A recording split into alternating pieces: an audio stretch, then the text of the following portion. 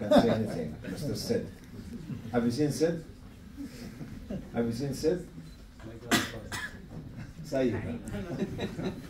Sid was a big advancement in the 90s or 80s here. Have you seen Sid? Okay. To bring Dr. Hossam to Islamic Cliff, we have to fight.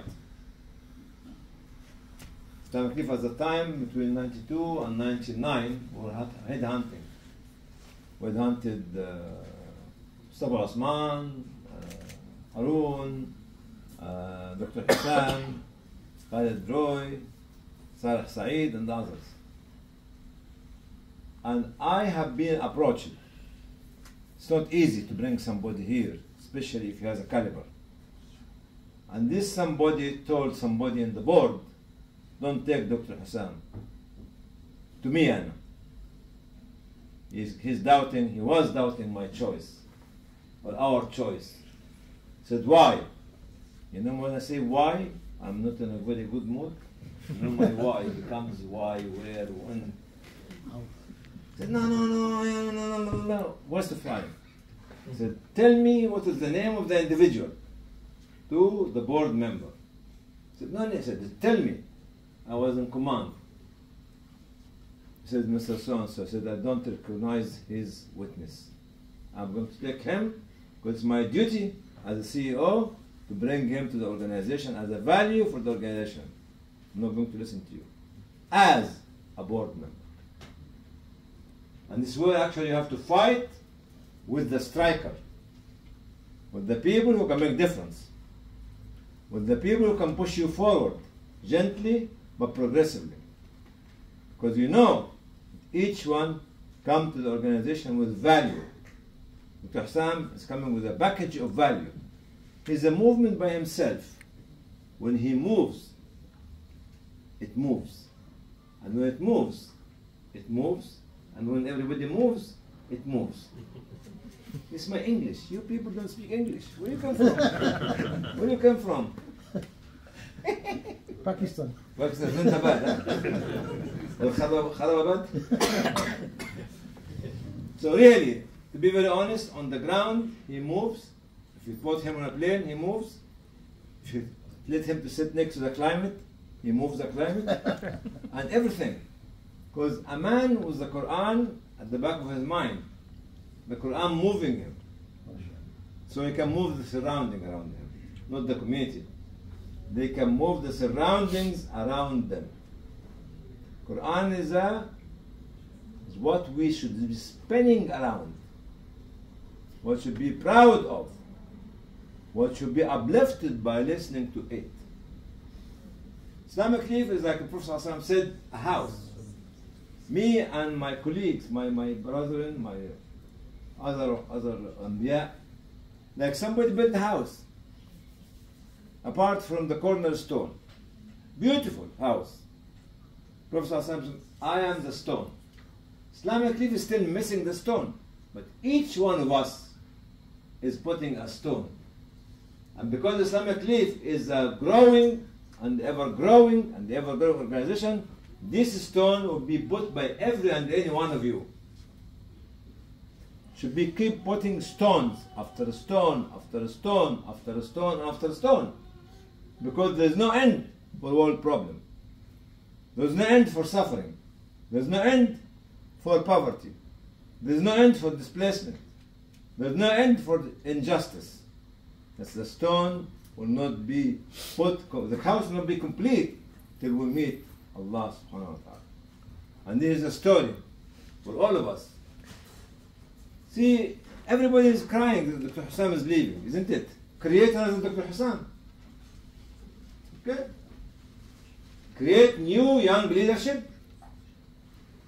Don't cry on a prophet who died, but cry on yourself if you don't create a follower of the prophet, or a leader that can follow the prophet. So we want you as a leader with the board member everywhere. Wherever and whenever you go, you create leaders, not followers. You create a power, not shadow. You create an energy that can change the community, not just dust. That's what you need to do. And don't cry anybody but leaving. He does. He did what he can do for 27 years. What else you want to do?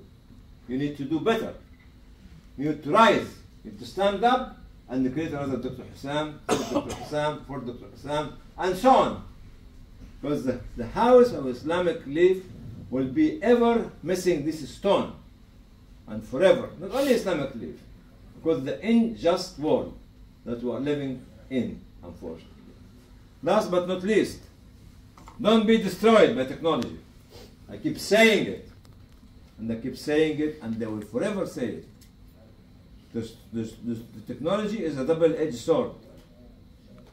An edge can cut you because it makes you addict. It makes you dependent. You might tell yourself, this man came from the Stone Age, is it right? Or the Bronze Age? Or the, what else age? Ice Age. Ice Age. Ice Age. Ice Age. Because I'm icebreaker. And you are iced tea. One in the coffee, huh? Very good. Why don't you laugh?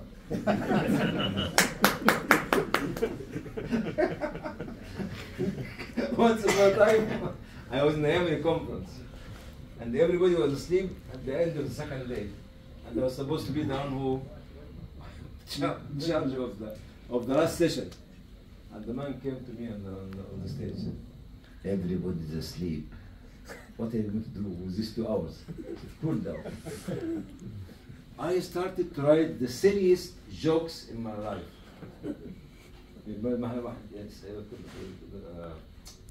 نكت سخيفة هو اللي يضحك عليها. I started to write the silliest ever jokes in my life. And then I stood up on the stage and I started to say it in Arabic. Nobody laughed. I started to laugh. I said, why don't you laugh? Laugh.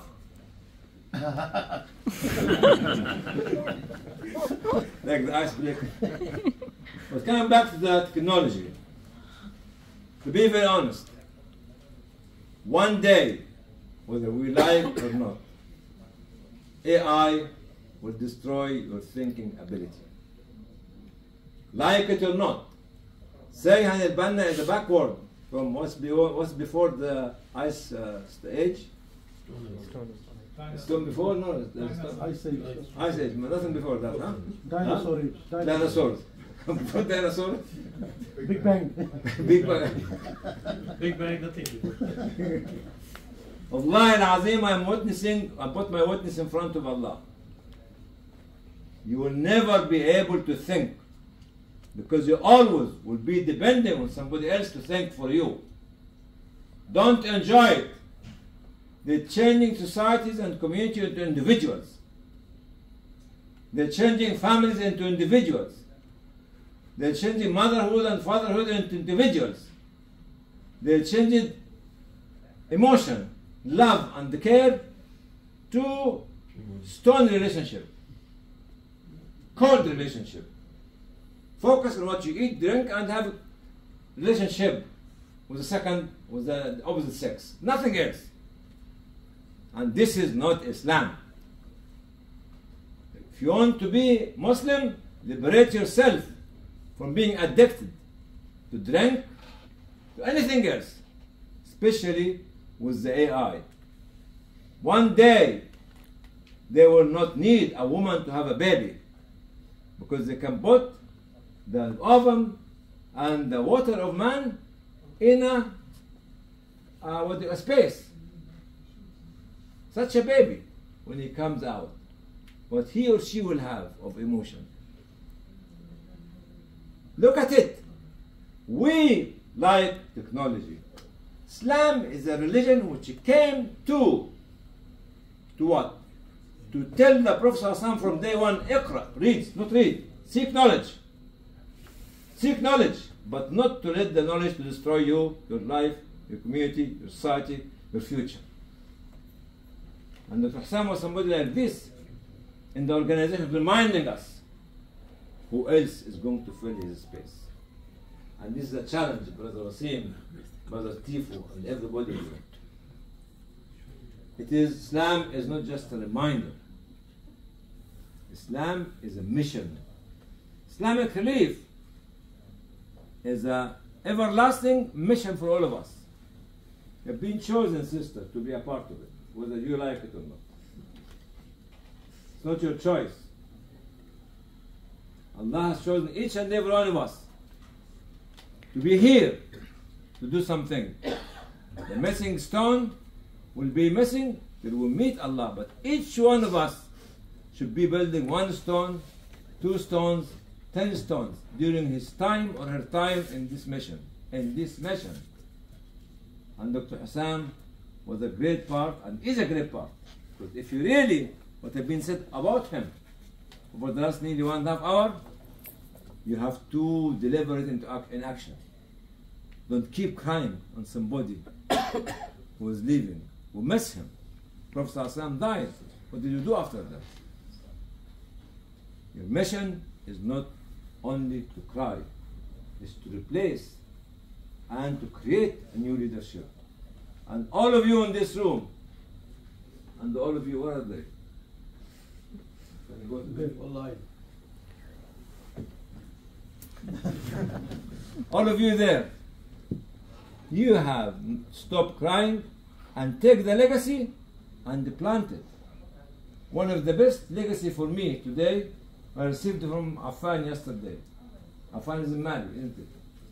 And they took a tree, a photograph of a tree, and they sent me so and so and so. This is a tree you planted in Mali 17 years ago, 2007. My last trip with young people of Islamic Relief, 15, 16 people. You were there? Yes. Ismail was there, and or 16 or 15, and I was roasting you and you were roasting me. And after 17 years, the mango tree is still standing. And this is your mission. Plant an idea. Plant a future for others. Plant a tree. Plant community. Plant a family. Plant individual. Plant leadership. And he is a leadership by himself. Plant another leadership. And they let him to go somewhere else to keep planting and planting and plant. Your planting process is a never-ending story. Don't stop planting, guiding, helping, serving, educating. I love you. And I love you, Sister Shireen. Love you too. Because I am from Iraq and she's from Iraq. I love you, all of you. And we're not going to miss Dr. Hossam. Because we are going to use his legacy in action, not in words. In action, not in words. In action, not in words. And this is the message for the people like you, the young generation, going to the coming 50 years. Keep putting the missing stones in this big structure of the house of humanity. Because you are not a worldly individual. You are not a global individual. You know what you are? I finish now. You know what you are? You are a universal individual. When you talk about the Big Bang, you are the creation of the universe. Not Earth. The universe. We are universal, not global. Globe is something you stand on. You live on it. You live in it. To look at that universe. In confidence. Because you have a teacher called Muhammad. He was talking to the universe with all his creation. And he came to be the savior of everybody in the universe and in the world. So you people are universal individual, not global individual anymore. Assalamu alaikum wa rahmatullahi wa barakatuh.